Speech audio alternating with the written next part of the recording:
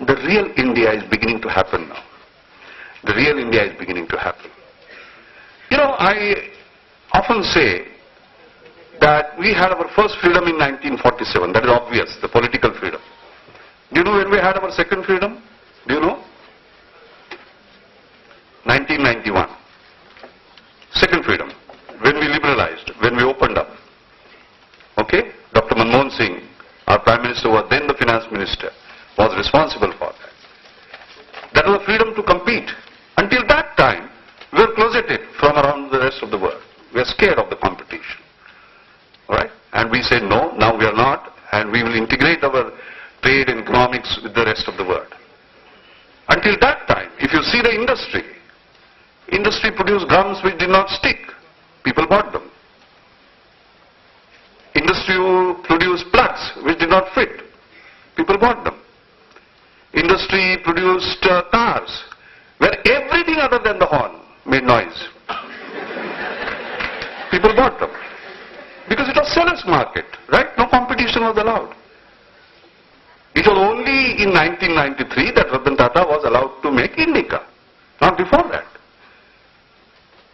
And Indica is of course a great success story. So the issue that I am trying to raise is that before 1991 we were a closed economy, and after 1991 we opened up. And that is why Samir, last year in 2007 when people were celebrating India at 60, I said no, India at 16. India at 16, a young kid, you know, which has just learned to walk and compete, because you have to compete with the rest of the world and show your might, not when you are protected. I would say that was the second freedom. And you know what is the third freedom? 1, 2, 3. Alright, yesterday I was with Anil Kakodkar, Vijay was there.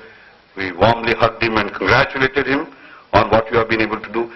It had nothing to do with the nuclear deal. It had nothing to do with the 20,000 megawatt that we'll get by 2020. No.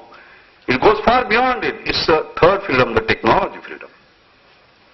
Because the access to dual-use technology, which we did not have, we are going to have now. And you will just see the magical transformation, because we are left out. Unlike Taiwan, Korea, who had all the access, and see what they did. We are not able to. And therefore we kept on missing the buses. You do not know how severe the problems were. When I was the Director General of Council of Scientific and Industrial Research, CSIR, we had our laboratory, National Aerospace Laboratory. We had this great project Saras, 14-seater aircraft, because I had this dream, we all had this dream that we have to make it happen in civil aviation with small aircraft to start with. Alright, there is always, let's say, in a 1,000-mile journey, the first few steps that you have to take. And I remember there was something like 15,044 components in that plane, and there was one component, starter generator, which we were denied access to because of dual-use technology considerations. And you know, Samir, how much the project got delayed by? 18 months. One component out of 15,000. So by lack of access to this dual-use technology, you just don't know the progress that has been halted. And suddenly this third freedom is going to give us access to that. So, my young friends, I want to tell you that you will enjoy the fruits of not only the second freedom, but the third freedom that we have. The fourth freedom is something that you have to develop yourself by freeing your minds and saying that yes, I am going to compete, I am going to win. Like Samir, why I was so very pleased, and I said immediately yes, was I saw you having that fourth freedom, where you wanted to look at biorefinery, not just in the Indian contest, in the global contest, and you want to win in the global context. Alright? I'm not interested, by the way, that you are the first in Ghatkopar, you are the first in Parla, you are the first in Bombay, you are the first in Maharashtra, you are the first in India. I just don't care. You have to be the first in the world. How do we do that? I think that is the spirit that we must imbibe, Samir. Alright? That is one message I like to leave with you. The second message that I want to sort of dwell on is, I love this theme of human face of technology, by the way. Something that is extremely close to my heart. I am going to speak sort of about this topic for a few minutes, and particularly tell you what your responsibilities will be in terms of looking at the human face of technology. get back to the fundamentals. I think engineering is a great profession, so as to say, and I'm delighted that we are all engineers, because we engineer the future, by the way. We are the future, very frankly. And there are lots of challenges that this world is facing today where engineers are going to play the most critical role. And I'll explain why I'm saying that. But what are the kinds of engineers we need to produce as we move along? I think the first thing that we need to understand is that the borders between different disciplines are vanishing. That's why, Samir, I was very happy to see the word engineering science embedded in your vision. Engineering science. It's extremely important. The border between engineering and science itself is vanishing. I remember around 15 years ago in London, I gave this talk on seamless chemical engineering science, the emerging paradigm. This was named after one of our great chemical engineers who founded chemical engineering, Professor P.V. Dankworth from Cambridge. Seamless chemical engineering science. The borders between engineering and science basically vanishing. Borders between different engineering, they are vanishing. In fact, eventually, at the end, engineering just has to provide a solution.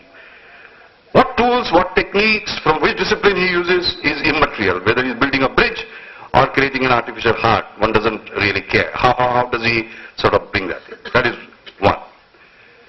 The second is that we have to create not only borderless engineers, we have to create integrative engineers. How we can create engineers who are able to synthesize. You know, it's like orchestra, right? You have different instruments, okay? And there comes a conductor who creates a symphony, who creates a synthesis, basically, and there is a new product that comes out for which you are prepared to pay $1,000 ticket. The same instruments. So therefore, many times what happens is that you look at a product like this and you say, oh, it's a new product that has been created. But it is not a new technology. What is this? This is synthesis of 8 or 9 known technologies, but created in such a way that you have a world-beating product. Alright? So how do we create integrative engineers who integrate different things, and their integration capacity has to be also such that they are able to integrate the thinking with regard to not only natural sciences, engineering, natural sciences, social sciences, whole range of things. I think that's going to be the big challenge. Third is, I personally believe that for 21st century we have a big challenge. And the big challenge was summarized by Professor Martin Rees, the President of Royal Society, who spoke last year in Delhi. I presided over that lecture in my capacity as President of Indian National Science Academy, because this award, Blackett Memorial Lecture, a Memorial Award, is given through Indian National Science Academy. You know what was the title of his lecture? Very interesting. 21st century. Will the civilization survive the 21st century? I can tell you, Vijay, by the time we came out, we were sweating. It was a frightening picture, because he was talking about the global warming, the ozone layer depletion, the ravaging of biodiversity. And he wondered, we have just taken the first steps in the 21st century, will we survive the 21st century? Alright? And he is right. Suddenly, I mean, issues of global warming, and I'm very happy you have covered it in Nish, are becoming so critical. And when people look at low carbon fuel, carbon neutral home, etc., who is going to deliver that? Is that going to be delivered by engineers? Basically, engineers are going to save us, save for the 21st century. But to me, even more important than that is the following. You know, forget about electrical engineering, chemical engineering, aeronautical engineering, metallurgical engineering. There's only one engineering that will save this 21st century. Gandhian engineering. Now what is Gandhian engineering? Gandhian engineering is getting more from less. Well, you will say more from